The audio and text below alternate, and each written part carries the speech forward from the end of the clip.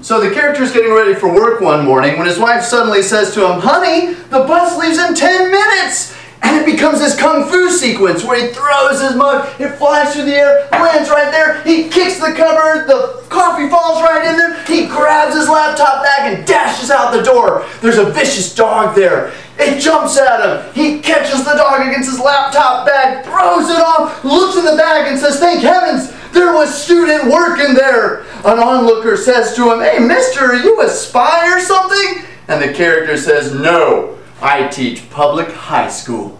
And that's the movie. It's a giant chase sequence, only it's a comedy and the teacher's just trying to make it to his first period class. There's ninjas, there's city bus chase scenes.